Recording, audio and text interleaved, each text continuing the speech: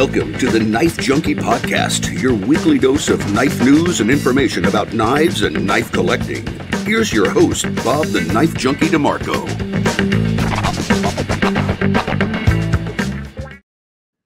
Welcome to the Knife Junkie podcast. I'm your host, Bob DeMarco. On this edition of the show, I'm speaking with custom knife maker and Knife Perspective podcast co-host, Dan Eastland. I had the good fortune of meeting Dan at Blade Show 2022, where he was representing his Dogwood Custom Kitchen and Outdoors knives. Last week, Dan sent me a box of 3 of his personal custom kitchen knives to check out. And man alive, is there a difference between a high-end production kitchen knife, which is, of course, what I have, and a custom dogwood chef's knife, which is what I need to have. From the sumptuously contoured handles made of exotic materials to the unique yet utilitarian blade profiles and grinds, I use cooking knives all the time, but having these Dogwood custom knives hanging around this past week makes me feel like I have to up my game in the kitchen. And by the way, that's in more ways than one. We'll talk all about it with Dan, but first be sure to like, comment, subscribe, hit the notification bell, and download the show to your favorite podcast app. That way you can listen when you're on the go. And as always, please join us on Patreon if you're interested in supporting the show. If you like exclusive content, interview extras, knife giveaways, and more, you might want to check it out. Quickest way to get there is to go over to TheKnifeJunkie.com/Patreon. Again, that address is TheKnifeJunkie.com/Patreon. The Get Upside app is your way to get cash back on your gas purchases. Get Upside is an app you put on your smartphone, and whenever you need to get gas, search your area for savings, claim your discount, fill up your tank, and then take a picture of the receipt with your phone. And that's it. You've just got cash back. Visit TheKnifeJunkie.com/save on gas to get the app and start saving. Again, that's TheKnifeJunkie.com/save on gas. Hey, Dan, welcome to the show. How are you? Thank you very much for having me on. Oh, it's my pleasure. It was really cool to meet you at Blade Show. Clay Alder of Knife Magazine brought me by. He said, you have to meet him, and it was cool. You were there in your kilt, and you had some just beautiful knives about. And then once we were talking, you also brought up your podcast. I was like, oh yeah.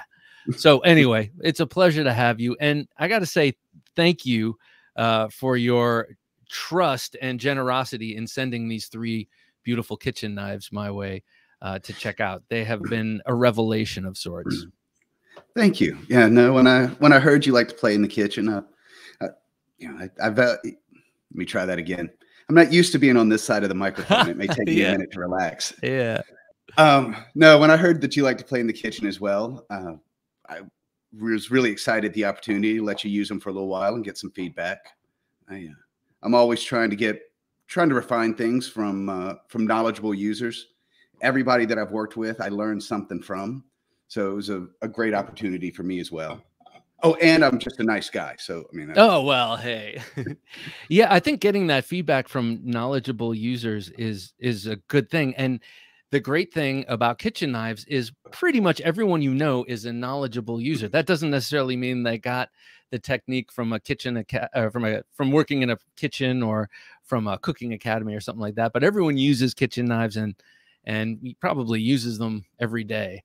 So it's cool to be able to get your knives in the hands of people. How did you get started with kitchen knives?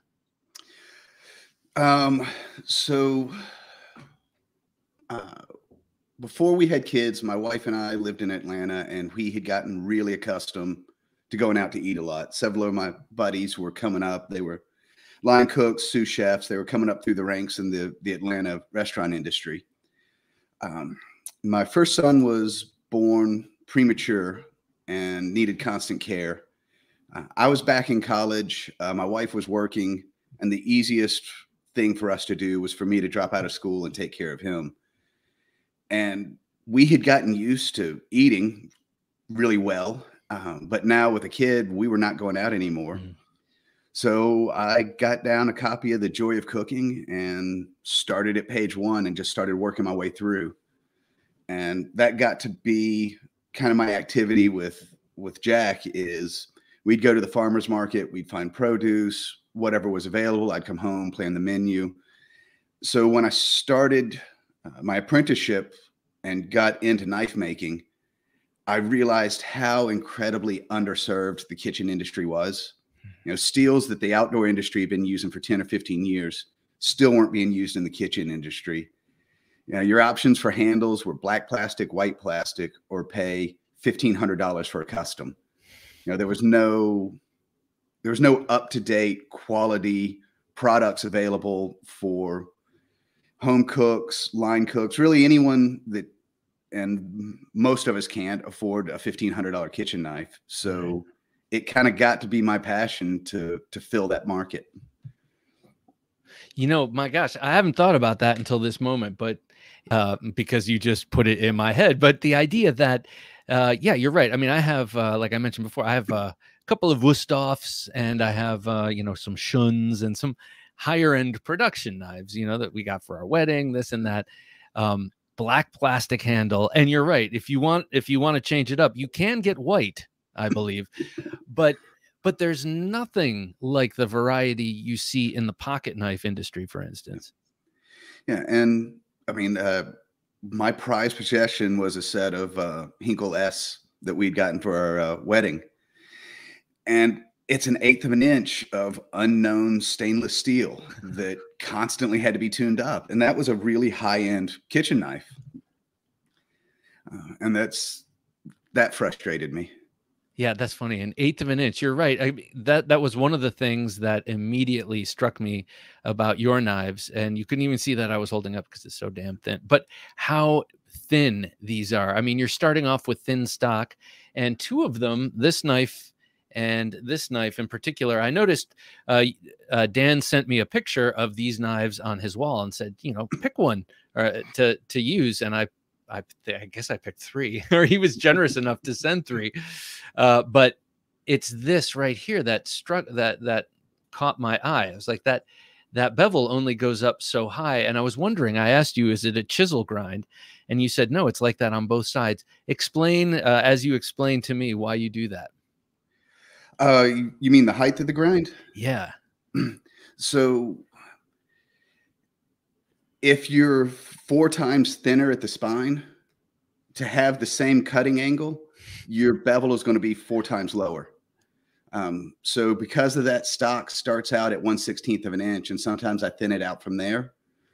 What can look like a Scandi grind is actually a 6 degree, or in some cases a 3 degree grind. But because the spine is so thin, the grind just doesn't go that far up. Right. That's exactly what. So when I got it, I realized, I was like, I was looking at it and I turn it. Oh, it's because it's so incredibly thin. It really amazes me how you can get a knife this thin on a machine with fast spinning abrasives and not go through the other side. It is so thin. Okay, let's back up here. How do you just explain how you got into the kitchen knife arena and why? But tell me about how you got into knives in general. What's your background? I mean, it seemed to be quite varied. It is. My first knife was a little 2-blade Barlow pocket knife, brown handle. I think my dad gave it to me when I was 6, and I clutched that thing all through the woods of North Georgia, hunting and fishing with my dad. So my first experience with knives was hunting. I worked landscaping for a while. I was in the infantry for a while.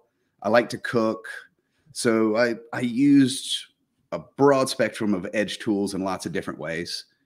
And then when I was in school, I was studying engineering. So when I got into knife making, I actually didn't have a lot of industry background. I mean, I was carrying old bucks. I had a Gerber Mini Mag that was my go-to knife for dressing game. But I wasn't a collector. I wasn't deep into the industry. But I came from an engineering background. So when I started making knives, I approached the blade as a double inclined plane. And the Greeks proved a long time ago, the lower the angle, the more efficient it is. So I just came at it from a little different direction. Okay, I'm gonna have to ask you. So you're saying that in what the Greeks discovered or proved, that the lower the angle of the incline, the more efficient it is, say, for whether you're wheeling something up it as a ramp or whether you're trying to cleave through a material. Pushing a wedge through a material is the same mechanism as pushing a heavy box up. You know, in one case, you're dealing with one facet instead of two, but for all practical purposes, it's the same formula. And one of the things I'll ask my clients sometimes when they're not sure about some of the angle stuff is, you know, if you have a really heavy box, do you want to push it up a short, steep ramp or a long, low ramp? And really, what limits that is the structural ability of the steel. As long as the steel can hold integrity and stand up to the use, the lowest possible angle is what you need to go for. And it's one of the reasons I very early jumped on and fully drank the Kool-Aid on some of the particle steels, because they let me work with really thin blades. They were so tough, and that grain structure locked together really well and gave you great edge retention. But for me, what I really loved is the toughness. And that let me really start pushing the limits on thin, high grinds. In fact, some of the ones you've got now are early blades. I've doubled the height of the grind on some of the 1/16th now. Oh, really? Okay. Yeah. So this is 1/16th, and this one looks a little bit thicker. And this one but ever so slightly thicker. This one is a fully flat ground. And yeah, this so one the one on your right is 3/32, and I'll take that all the way to the spine. Yeah. And the 1/16th, I take it about half the distance up on a 2-inch wide kitchen knife. Depending on the steel, the knowledge of the user, how they're going to be using it. You know, a well-trained chef that is always going to use a soft cutting board and has proper technique, then yeah, man, I'll run that thing up razor thin. Somebody less experienced or somebody that has a heavier handed technique, I might leave the grind a little lower so that the edge is a little more robust. So a little stouter so it can handle someone who goes at it a little bit harder. Or someone that, you know, a chef that just paid $1,000 for a kitchen knife is not going to nick a bone. When he's breaking something down, he's going to be careful. Yeah, yeah, yeah. Other people might get a little careless, and if they bang that edge on a bone, I want it to survive. So what steel are we talking about? Recently, S35VN has really, I've settled into, that's kind of my sweet spot. I'll take it up between 59 and 60. I really like 60 or a little over Rockwell. Okay. Sorry. And I like the balance between edge retention and toughness. I mean, I've got some S35VN fillet knives that are at 60 Rockwell, and I can put the tip in a clamp and bend it over 45 degrees and let it go, and it'll come back true. And especially with these thin blades, I want it to bend well before it breaks. Yeah. And I want it to have lots of bend, so you really know something's gone wrong. That same toughness is also what, in my experience, has keeps you from chipping edges out. You know, you can go with these really thin grinds, and in my experience with S35VN is it doesn't chip out, even though I've got it at 59, 60, 61 Rockwell. Yeah, I remember hearing that was the whole purpose of S35 when they made it, was that S30 was great, but in some cases chipped a little bit. So they took out, I guess, a tiny bit of edge retention and replaced it with toughness. I don't know what that looks like chemically, but and in my experience, S35VN so outperforms what's been on the market in the kitchen industry that nobody knows that they lost a little bit of edge retention. I mean, most chefs keep a steel in their knife roll and it stays close by on the counter because 3, 4, 8 times a shift, they're out there touching up their edges. And kind of the aha moment for me was I was making a custom for a charcuterie, you know, a chef that specializes in smoking, preserving meats. And he broke down a hog a week and he wanted a boning knife. And he called me back amazed. He said, I broke down an entire pig and I didn't have to sharpen my boning knife. Oh, wow. I've never heard of that before. And that was the moment that I said, okay, I've been playing with Magna Cut. I work with some other steels depending on what a customer wants, but S35 it's delivered for me every time I needed it. So you got to say to the chef, "Welcome to the world of super steel." What are the steels? I worked the line in an Italian kitchen for 2 summers in a row. So I have 6 months combined professional experience from college days. You got all 10 though, right? Yeah, I do. Almost not at one point, but I used to use the one butcher knife that no one ever touched to decapitate boxes of salad.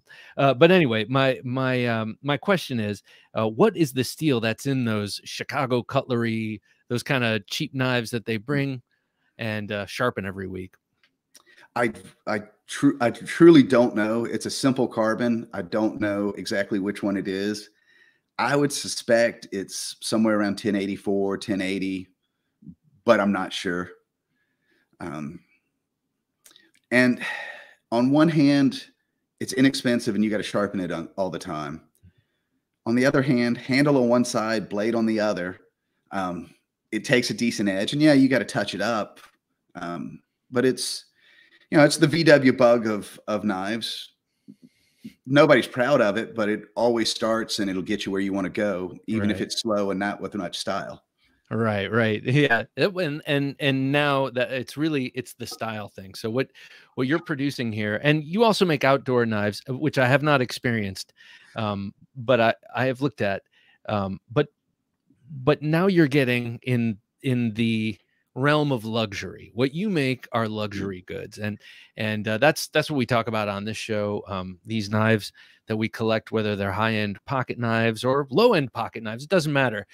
You don't need a $40 pocket knife. In essence, you could have something less and do just fine. So when I'm spending $100 plus on a knife, that's a luxury, and you embrace that with your knives here. I mean, these are very, very beautiful. I mean, we've talked about how functional they are, but you put these beautifully sculpted handles on with exotic materials. By the way, what is this material? Jim and I were trying to figure that out. That is stabilized wild rice. I knew it. Okay, I knew that. I told Jim it's some kind of grain that's making me hungry. That's my personal, it was a prototype. The material is phenomenal, but it didn't have the durability I wanted to go into a production. Mm-hmm. It was a little finicky to maintain. So for at home and for loaners, it was fine, but it wasn't a viable material to take out to the market. Seems prone to voiding, as the rice might disintegrate internally or something like that. What we learned, it was the name of the company was Mentalco.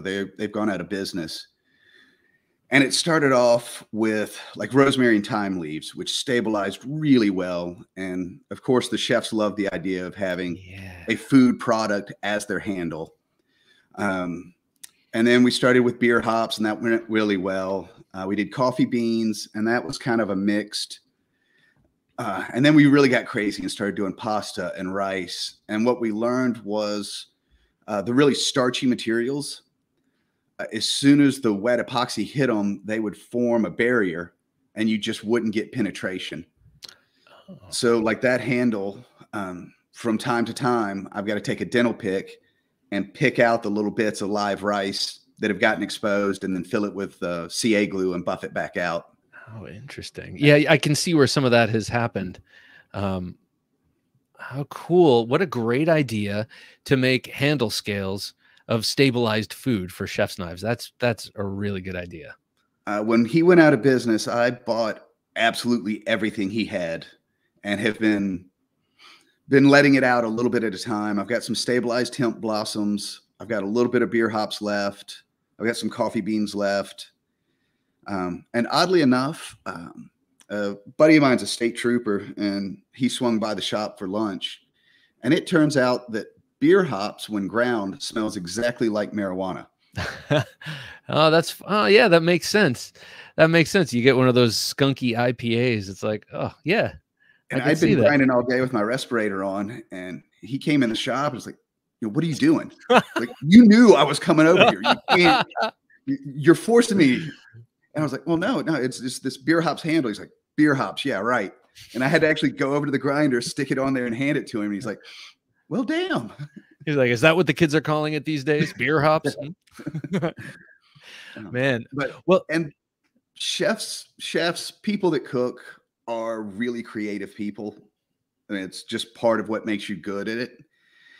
And the idea of having the choice between black plastic and white plastic as a creative person just really bothered me. I mean, that's physics and metallurgy determines what the blade shape is going to be and what it's made of. But the handle is somewhere where you can play. You can get bright and colorful. You can do, I don't know if you're familiar with it, but there's a restaurant out in California called the French Laundry. Sure.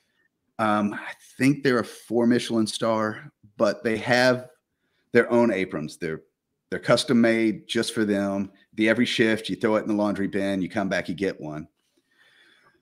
10 or 12 may have fallen off of a truck when one of my chefs left the laundry.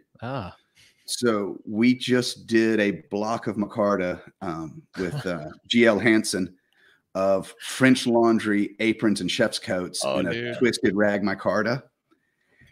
And that's where I get to have fun. I get to be creative and find these funky ideas to do with handles. That is brilliant. So it's G-Carta, basically. It's GL Hansen and Sons G-Carta made of French Laundry. So the French Laundry, I had always heard of it because I had friends in the San Francisco area who were into cooking and that kind of thing. But then, it blew up when Governor Gavin Newsom was busted having dinner there after he told everyone else to stay home. That is brilliant for those handles. And GL Hansen doesn't do customs. Like, they've always said that. And I just called them you miss 100% of the shots you don't take. And he was really patient. He listened to me. He's like, you know what? That's really cool. I'm never doing this again. Don't ask me again. But yeah, I got to be a part of this project. And don't tell anyone. That I'll do their project. Yeah, that's good. So what are you going to do? Do you have an entire project earmarked for that micarta or that G-Carta? I don't. I have a handful of chefs that just they said, when it's done, I want it. Just let me know when it's finished. So a fair amount of it is spoken for. And it kind of puts itself in its own market. The handle slabs are $500 a set. So that tends to lend it towards, it's going to be on Magna Cut. It's going to be on, a fully hand ground blade that typically is going to somebody that is in a position that they want a Ferrari. They drive fast, figuratively, and they do it 6 days a week, and they want to push things as far as they can. It also seems the whole idea of customizing handles and making interesting handles on chef's knives could be, and I'm not just talking on like the $2,000 customs. I just mean on even on production knives, making interesting handles. It could be a useful thing in the kitchen. You got 5 guys or guys and girls in a row. They're all using knives. They're all working at the speed of the meal and picking up each other's knives. I would imagine maybe that doesn't happen too often. Maybe people are very territorial about it, but you would imagine to have different colored handles would stop any of that. Chefs especially are extraordinarily territorial about their knives, but that does not stop. Knives get misplaced. All of a sudden you look over and that guy's using your favorite knife. And after dinner service, there's going to be words. And then again, it's just this is the tool that you not only feed yourself and your family with, but you feed other people with. This is, without getting too deep, there is at some degree an emotional bond to this tool. This is something that you use every day and you feed yourself with. And it's not uncommon for people. They want to express themselves a little bit. This keeps me alive. This feeds me. So, blue's my favorite color, or, whatever it is, they want they want that tool that supports them and feeds them to reflect them. And that's why on the mid-techs, I do a lot of options. And that's really, you know, the home cook, the line cook, that they can't spend $1,000 on a knife, but they use it and it's a tool and they would appreciate some quality. And that's why I've got the mid-techs that are in the $300-$400 range. You know, they're still S35 VN, they're 3/32 at the spine, but it's a stone wash finish. The blades are done in batches of 200. Yeah, I still do the handles by hand, but it's the same concept. I don't put everything that goes on a custom may not go on a mid-tech because the handle can just price it out of the market. But I still, at that $300-$400 range, try to make it special. I mean, how did that happen? How did the mid-tech come about? A combination of things. One, I was selling full customs. Vast majority of my market was executive chefs. And at some point I realized a combination of, for every one executive chef, there was 15 or 20 line cooks, station cooks, sous chefs that all needed a quality tool. And that was a market that I wasn't serving. And the other side was talking to, you know, as I got to hang out in the kitchens, starting to talk to some of these guys that they had the skill and the knowledge. You know, some of these guys are using these blades 60 hours a week. They needed a better quality blade. They needed something lighter. They needed something that cut more efficiently. So the mid-tech was kind of a way to compromise, still significantly higher quality than the production knives, but at a price point that was more reasonable for them. And it depends. Sometimes you can strip one down and get it into the high 200s, but typically they're $300-$400 knives, which is still an investment. I mean, that's not nothing, but it was far more achievable than one of my full customs. Oh, sure. People spend thousands of dollars on tools they need for work, yeah, whether it's a computer or a box of hand tools or what have you. It seems like $400, you know, one shift or whatever it happens to be. I don't know how, but it seems like something you'd readily pay. Especially because people love knives anyway. You were afraid you were getting too spiritual over there about this being a tool to feed you, but we do that all the time here. We wax poetic because there is something about knives that is in our genetics, I believe, or our epigenetics, whatever that is. The genes of the whole human race share the love of knives. You pull out a knife and it lights up the room. People like that. Yeah, it was the thing that separated us. Well, it's the thing that turned us from prey to predator. And then as you move forward, it sped up the food processing, it sped up food gathering. And even at a simpler level, it is the first dangerous weapon. Generally speaking, it's the first dangerous weapon you were ever trusted with. My little Barlow Parkett knife, would I go to enter a street fight with it? But no, but little 6-year-old me knew that if the bad guys broke into the house, I could cut them with that knife. Like somewhere in the back of your mind, there's always that connection to it's the first dangerous thing you were trusted with. It was your first step towards maturity. I love that. That's true. That's the first dangerous thing. I'm writing that down. That's beautiful, man.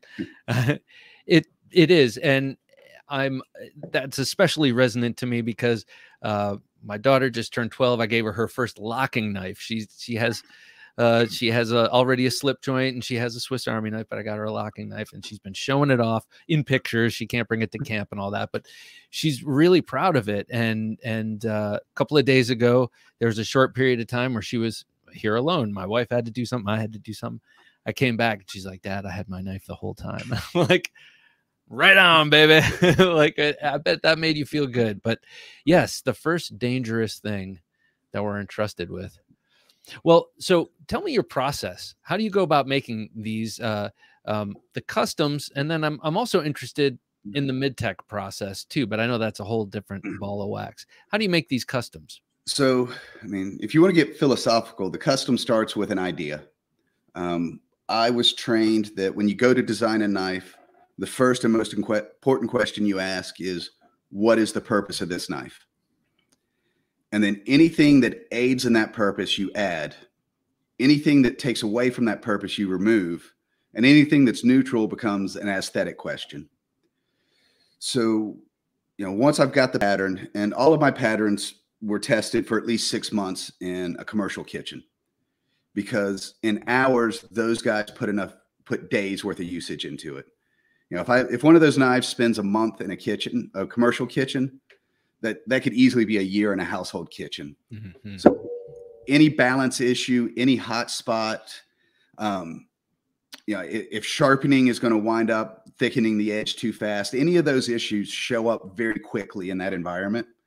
So it's a really fast way to R&D my blades. But once I have my pattern decided, once usage or the buyer has determined what the steel and the heat treat is going to be, I start with flat bar, as close to the finished thickness as possible, just for efficiency. And then, like most makers, I use die-cam layout fluid. I set my pattern. I've got my Carta patterns. Set my pattern down and use a scribe out the line, cut that blade blank to length, and then I go to the grinder. I use a tool rest at 90 degrees and typically a 36 grit ceramic belt. Typically, because of all the particle steel I use, I need a really aggressive. And then I will grind the shape out. And I can typically keep, I can typically keep about third decimal place accuracy from one pattern to the next, doing it that way. Wow. Depending on the thickness of the blade and the material, I'll grind as much as I can annealed on the bevel, drill holes, and then I've got a kiln in shop, so I do all my heat treat in shop. So I'll do heat treat temper, come back, put final grind on, sand, handle materials. I was a woodworker before I was a knife maker, so I have what we call the wall of handle materials, and I have the cheat of I have a really, really good cabinet saw left over from my furniture days. So I can mill my handle materials down on the cabinet saw, and then it's epoxies and pins and shaping. And I can, when everything is going right and I'm not using Magna Cut, I can do about 3 chef's knife in a week, or 5 to 7 smaller, either paring or outdoor knives. Why does Magna Cut change that?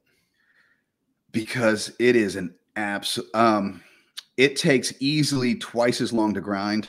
Oh. So typically, even on S35EN, after I heat treat, when I go to set the bevels, I'll use an 80 grit belt.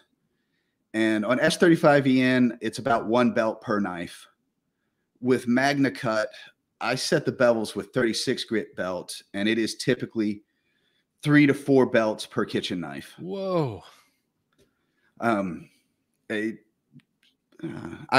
been very fortunate that Ethan Becker took an interest in my career, and I had done some thin blades for him, some of the kitchen knives, and he was visiting after Blade Show, and he didn't call me a liar, but he wasn't 100% that you really had to set a bevel on a 1/16 inch blade with 36 grit. Magna Cut annealed is great to work with. I mean, works really easily, but once it's hardened, I literally was using 36 grit ceramic belts to set the bevels. Okay, wait. Let me ask you something. You said before, or I was trying to follow your process. I'm sorry. Not that it's different. No. Just using, applying the knowledge I already have. You were talking about grinding and then heat treating and then the finish grinding. Yep. After that. So is there, with a very thin blade steel like this 16th of an inch, and then you've already ground it down a bit, is there worry about it warping in the process? So 1/16 doesn't get, I don't grind 1/16 at all. As far as the bevel goes, before heat treat, partially because the little bit of steel you could take off before the edge got so thin, you'd have to worry about burning the edge out. I got you. So you were talking about grinding out the profile. Yeah, the profile I do by hand on a grinder. I'm sorry. Okay. No. A thicker knife, an outdoor knife, or for some reason like an 1/8 of an inch, when it's annealed, I might take the edge off, or put the bevel in until maybe it's 40, 50 thousandths of an inch thick at the edge, then heat treat and come back and take the rest off. Okay. But with the thinner materials, and also with chef's knives, because typically there's such a high grind on it, if you pre-grind too much material, you really create issues with your heat treat. You'll get warpage, or a lot of the particle steels I use are plate quenched.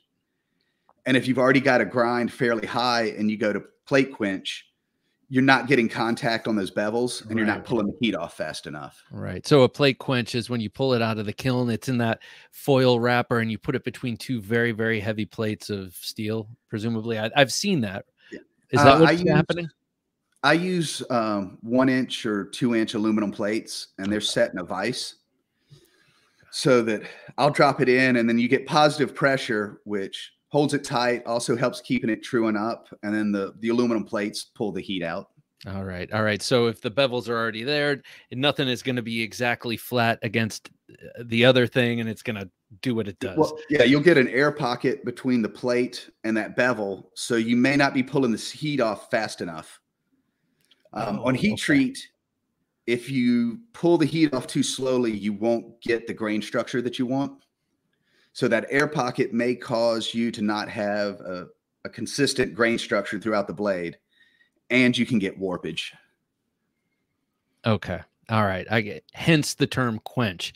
You're not just putting it in there to straighten it or to keep it straight. You're putting it in there to quench it, cool it down as fast as possible. And that's also why you're using aluminum, I guess. And traditionally, a quench was in a liquid, water, oil. But with some of the modern steels, plate quenching became an option. That's so cool.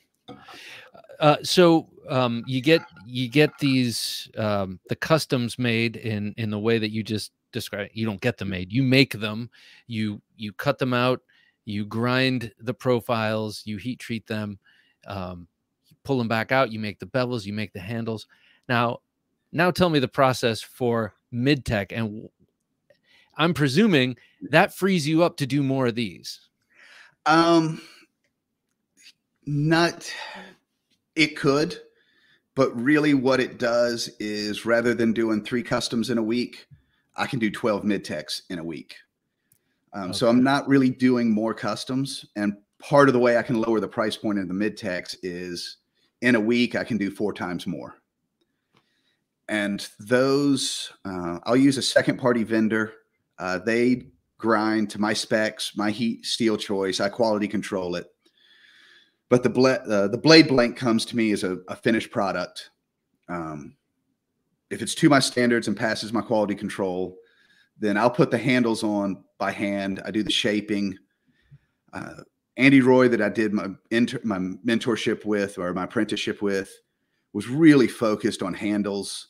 I followed that up with, I was really fortunate that there were a couple of surgeons, a hand surgeon in particular, that I could sit down and buy some beers and grill him on, the shape of the hand, fatiguing, and all of that goes into those contours in my handle. Yeah. And like, those are designed so that if you pinch grip, which most experienced chefs do, it's tapered to the front, but it swells on the back of those fingers so you can get a lock. Yeah. If you ice pick it or finger over, like a lot of home chefs do, that swell, as you move your hand back to change that grip, that swell fills the palm of your hand. The taper on the sides gives you a mechanical lock against the palm of your hand and your fingers. So the swell is less fatiguing. It gives you better control. With that mechanical lock on your hands, it gives you very good control, and it is also less fatiguing. One of the things I don't like about a lot of the Japanese style handles is you're using a lot of friction to hold that blade.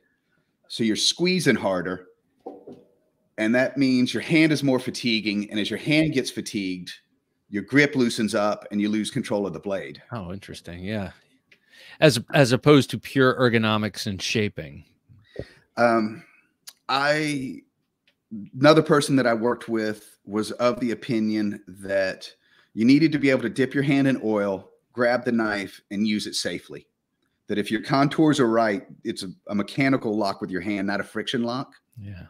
And even if, even if you've been cleaning fish and you're covered in slime, you still should have complete control of that knife. And that's a safety issue, but it's also, one of the chefs that I was working with had brutal carpal tunnel. And they thought it was just repetitive stress. And when he started using one of my 1/16 blades, they're 2/3 lighter than the Hinkle he was using. Mm. And it turned out that it was literal fatigue, a combination of squeezing that handle so hard and lifting that weight, that it wasn't just repetitive stress. It was the weight and the fatigue of squeezing so hard that when he went to a lighter knife that was easier to control, the carpal tunnel got better. So the thinner blade steel and the enhanced or advanced contouring of the handle solved that problem. Yeah.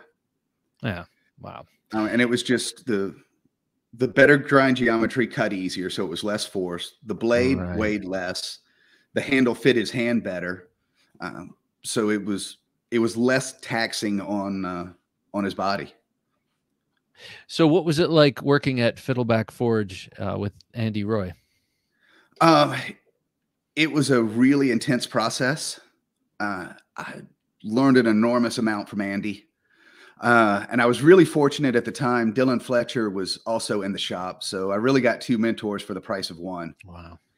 And they had very different approaches and very different styles. So it was great to work back and forth between the two of them. Andy's got a great reputation for his handles, and it's well-deserved. And it was the advantage of not just learning the process from him, but learning the business side, getting some exposure. He helped get me into the market where if I was just Dan Eastland, I'm just one of a whole bunch of guys with a grinder. Working with Andy, I got a little bit of a leg up that some of Andy's credibility transferred to me. So it was a phenomenal situation. And he'd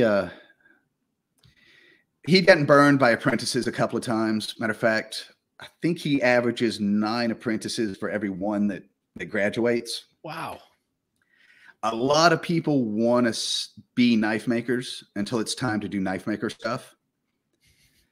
And the first person that I had made a knife with was Mark Hopper, and he is a master blacksmith in 3 different countries. Phenomenal in every sense of the word. But within a couple of weeks of me starting with him, he moved his shop to downtown Atlanta. I was up in North Georgia. My kids had just started elementary school, but it was going to be a 4-hour commute, and the math just didn't work.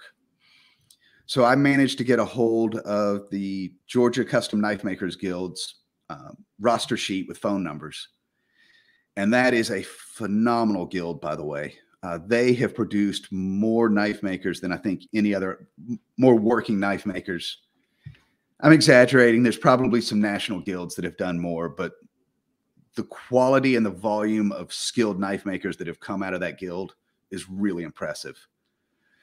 But I just started calling guys. And Andy was near my house. I'd called him, and he's just like, no, I'm not taking on apprentices. I don't have time. No.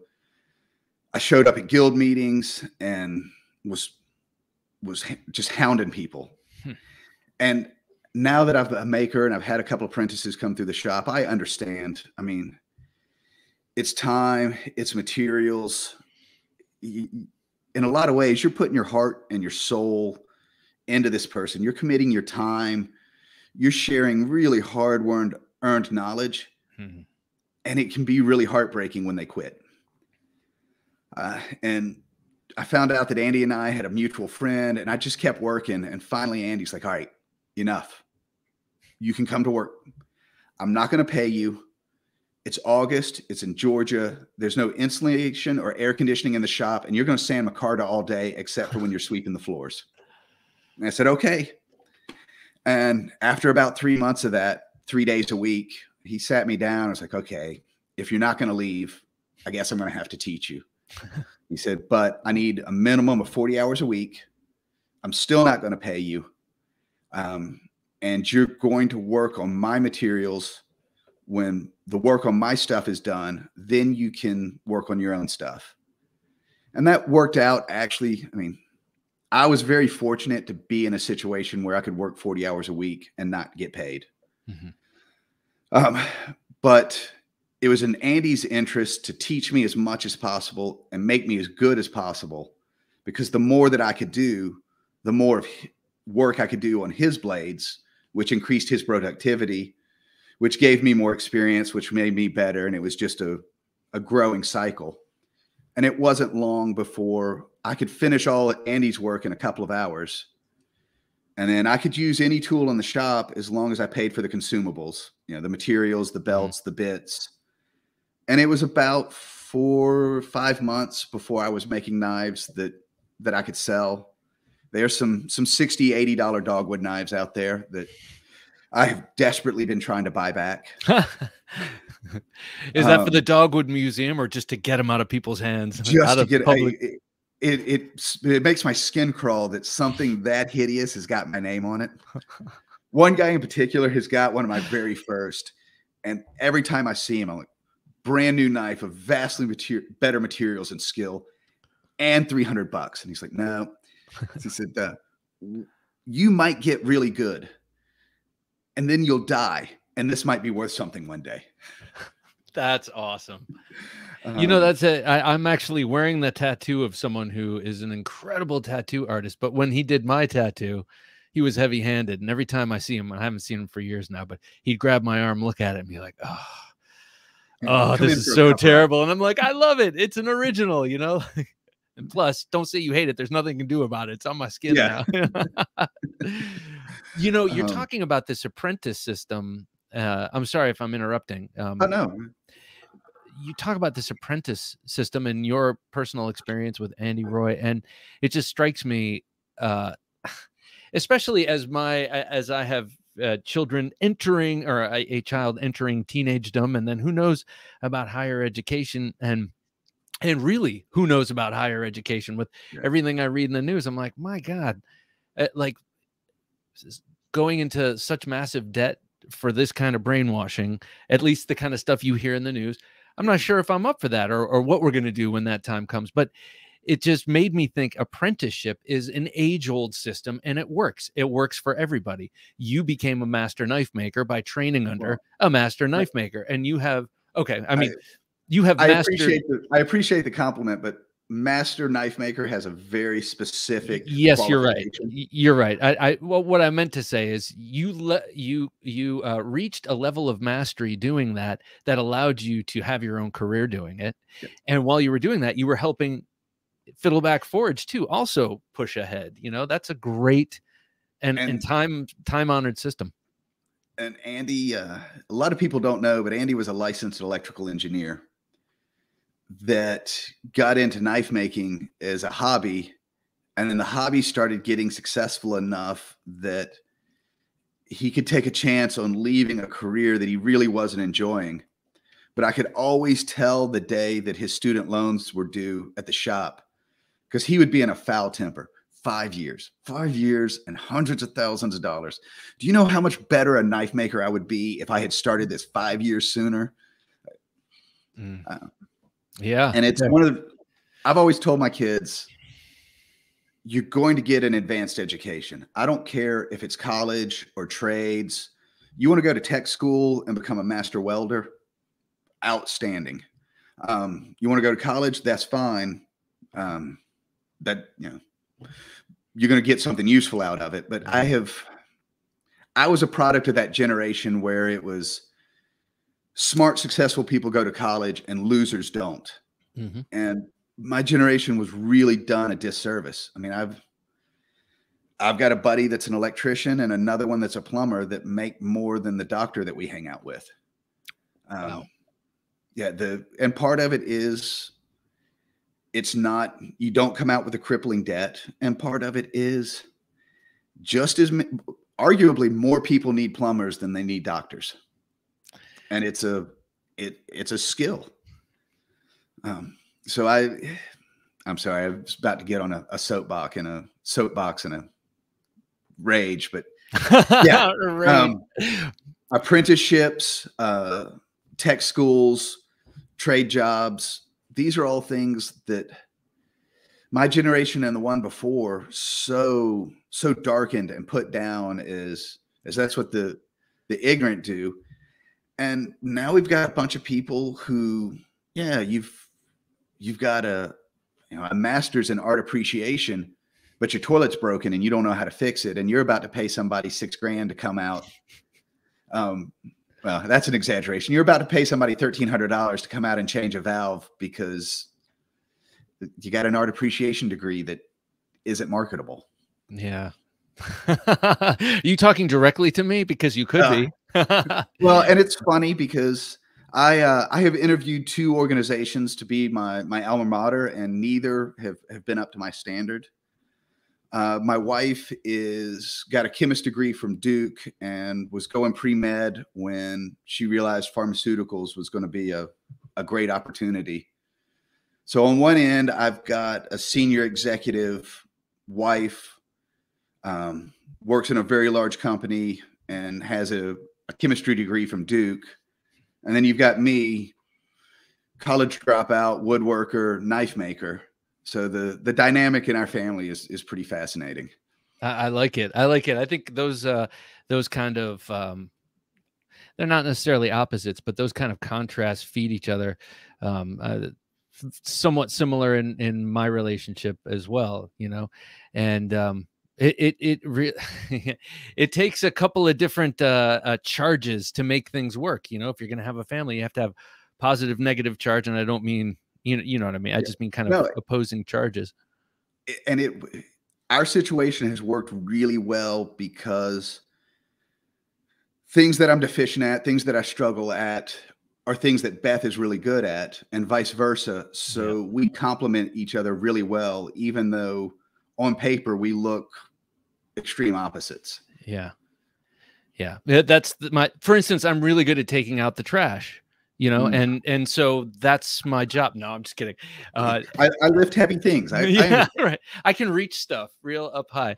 So, all right. I want to know a couple of things before we wrap here. One of them is, where do you hope to take the enterprise of Dogwood Custom Knives? We're actually going in a couple of different directions. We are working on a full production line. So we're towards the end of the process of, under the Dogwood umbrella, we'll have full customs, mid-techs, and production. Right now, it's all focused on the kitchen. That's my passion. I started out in Andy's shop. I started out making outdoor knives. The outdoor knife community is what let me get started. Mm-hmm. So I will always make outdoor knives. I mean, I owe it to the community. But kitchen knives that's a passion that I'm really focused in. One day, pipe dream, I would really like to maintain my full custom shop as kind of a skunk works R&D that then feeds the mid-tech and the production lines that as I invent and perfect a new pattern on the custom side, I can move that into mid-tech, see how it does at volume. If it succeeds there, then we move it over to the production side. And I want to get quality knives in as many hands as I can. And quality can be a Ferrari $1,200 full custom knife. It could be you saved up a week's pay for a mid-tech that is still really high performance. Or it could be you're just getting started and it's, a $60 production knife. I want to maintain that high standard. Handles are obviously really important to me. On the production side, we're looking at multicolor materials, multi-layered G10, micartas, stuff that is cost effective to machine and produce, but it's got some style, a highly polished canvas micarta that's got some texture to it, or a black and red G10, because, the contours I put in my hand, it gives you that kind of topo feel to it. And you can put some G10 handles and pins in there and give it a little pop. So there's still a lot of room to be expressive, to be something other. You shouldn't have to hide your kitchen knives. Like, they should be attractive. You should be able to put them on the magnetic rack right out in the middle of the kitchen. Absolutely. And seeing how the pocket knife world has exploded, not like it's done so recently, it just continues to, it's like the Big Bang. It's just continuing to expand in a glorious way. And yet people use their pocket knives probably relatively less than a kitchen knife. So I think that this is an idea whose time is long overdue, actually, bringing knives with character to the production realm, to the mid-tech realm, but definitely to the production realm, that goes beyond the kind of cheesy stuff you get, like the Forged in Fire package deals. And those have color on them, but they're crap. I think to get really classy, nice knives in the hands of people is the way to go. One of the things that has really helped the kitchen industry, from my perspective, one, a lot of the big companies just didn't, for whatever reason, they just haven't innovated. They haven't upgraded. They just churned out the same old thing, which was a great opportunity for me. But with the explosion of the bushcraft community and the pocket knife community, people started to learn what makes a really quality knife. Your geometry, your balance, your materials. And that education carries over. At some point, somebody realizes, for the same reason I bought a $400 bushcraft knife that I use 2 days out of the month, all of those same reasons apply to the kitchen knife that I use every day. So as people are getting better educated, people are starting to realize, hey, I don't have to use a piece of crap. Like, I can get a good knife that is safer. It's easier to use. And when you have a good tool, chores are less of a chore. Yeah. Yeah. The experience is nice. It's nice cutting with a nice knife, with a good knife. One of the great things about the particle steels is, so S35 at about 60 Rockwell in a commercial kitchen, the chefs I was working with, they'll strop their knife on Wednesday and sharpen it on Saturday, which, when they were using their Hinkles and stuff, they kept their steel at their workstation. They were touching it up several times a night and having to sharpen every other day. And that carries over to, if you get a week's worth in an industrial kitchen, you're talking about months in a home kitchen. Yeah. And once a knife takes and keeps an edge, again, a good tool makes a job easier. And I have found that when the knife keeps the edge, that's one of those aha moments of, okay, this is why it's worth to pay a couple of $100 rather than 60 at Walmart. Exactly. All right. So I saw your definition of success as a knife maker, and it occurred to me as this could probably fit across the board. What is it? Sorry. If a grandfather hands their grandkid one of my knives and says, I got this when I was your age, that's success to me. Absolutely. That's how I got my first knife, and that's how so many people I've talked to here on this show have gotten their first knife. And I think that's a beautiful notion, creating something that outlives yourself and kind of goes on to do great things in your, in the beyond, because it's feeding people now. It's going to feed people in the future. And a quality tool should be generational. Just like your grandfather's old woodworking tools. Something that is tools should be built to quality, and that quality should last generations. Amen. Dan, thank you so much for coming on the Knife Junkie podcast, sir. It's been a great pleasure. Thank you very much. I was flattered. Oh man, it's a pleasure. I'll talk to you real soon. Looking forward to it. All right. Take care. Ever strop a knife again? Even though it gets no real use, face up to what you are. You're a knife junkie. There he goes, Dan Eastland of Dogwood Custom Knives. I just love the idea of this three-tier idea, custom, mid-tech, and then production. We don't hear about that in this realm of kitchen knives, and we're hearing about it now, and I think it's a great idea. I'm on board. Like I said before, I think I need to up my game in the kitchen. Not only have I been lazy on the cooking front, but maybe I just haven't been inspired knife-wise in the kitchen. So maybe that will turn everything around. All right. Well, thank you for watching. Be sure to join us next Sunday for another conversation with another interesting knife world individual. And then, of course, join us on Wednesday for the midweek supplemental. Thursday night is Thursday Night Knives at 10 p.m. Eastern Standard Time, right here live on YouTube, Facebook, and Twitch.